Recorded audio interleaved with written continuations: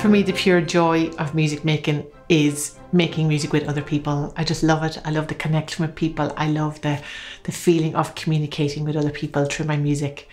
I think that's where all the joy is.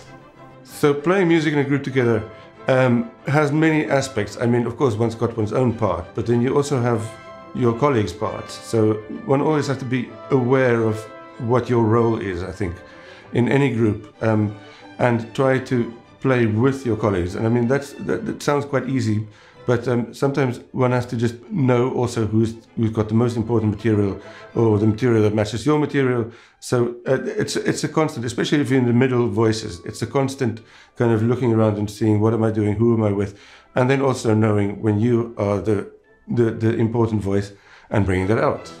For me, playing in a group it means everything. Music on my own, in my room at home, is only a preparation for then meeting like-minded people, being with people together, putting this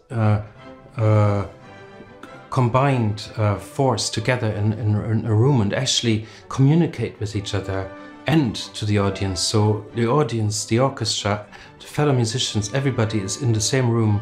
On my own, it doesn't work. Of course, I love hearing a solo performer.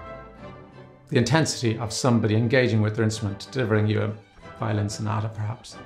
Or a solo singer with a guitar, singing your song with the eyes closed, maybe deep in it, and you're taken on a journey with that person.